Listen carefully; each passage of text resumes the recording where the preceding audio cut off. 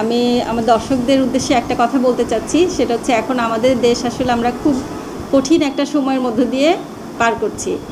তো আমরা আসলে সকল ডাক্তাররাই, সকল স্বাস্থ্যকর্মীরাই একটা দায়িত্ব নিয়ে কাজ করে যাচ্ছি।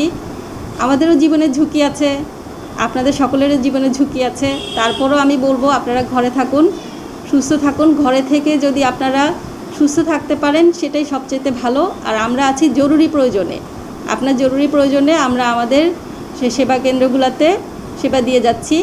যাদের সমস্যা খুব বেশি খারাপ অবস্থা তাদেরকে হাসপাতালে ডাক্তাররা আন্তরিকতার সাথেই চিকিৎসা দিয়ে যাচ্ছেন।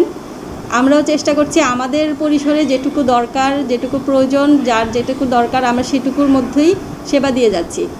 আপনারা ধৈর্য হারাবেন না, আমাদেরকে সহযোগিতা করুন, আপনারা ঘরে থাকুন, সুস্থ থাকুন। মোটামুটি আজকাল সবাই সব কিছু জেনে গেছে, যদিও তারপর আমি একই কথাই বলছি।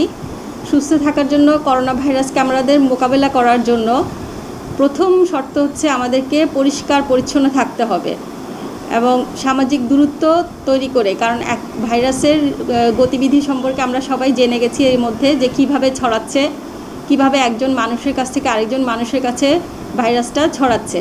তা আমরা যদি সেই বিষয়গুলোতে সতর্ক থাকি, আমরা যদি একটা দূরত্ব মেনটেন করে আমাদের সামাজিক দায়িত্বগুলো পালন করি, পারিবারিকভাবে আমরা বাসায়, ঘরে, বাইরে প্রয়োজন ছাড়া ঘর থেকে বের হব না।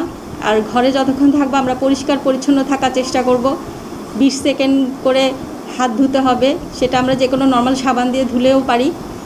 একেবারে যে আপনার হেক্সিসল লাগবে, তারপরে হ্যান্ড স্যানিটাইজার লাগবে, এটা খুব জরুরি না, সাবানই যথেষ্ট। ঠিক আছে, আমাদের জন্য সাবানই যথেষ্ট। ওই সাবান দিয়ে আমরা নিয়মিত যদি 20 সেকেন্ড হাত ধুয়ে ফেলি এবং প্রতিটা কাজের পরে আমরা হাত ধোয়ার অভ্যাস করব, বাচ্চাদেরকে শেখাবো, নিজেরা শিখব। সুস্থভাবে থাকার জন্য যেটুকু দরকার, সুস্থ খাবারের স্বাস্থ্যবিধি মেনে খাবার তৈরি করব। বাইরের খোলা খাবার, বাইরে অস্বাস্থ্যকর খাবার খাওয়া থেকে বিরত থাকব। তারপর এই করোনা ভাইরাসের জন্য এই মাস্ক পরিধান করব। হাঁচি কাশির যে একটা আদব কায়দা সেটা মেনে চলব। যেমন হাঁচি দেওয়ার সময় অবশ্যই আমরা মুখে হাত চাপা দিব অথবা টিস্যু বা রুমাল ব্যবহার করব।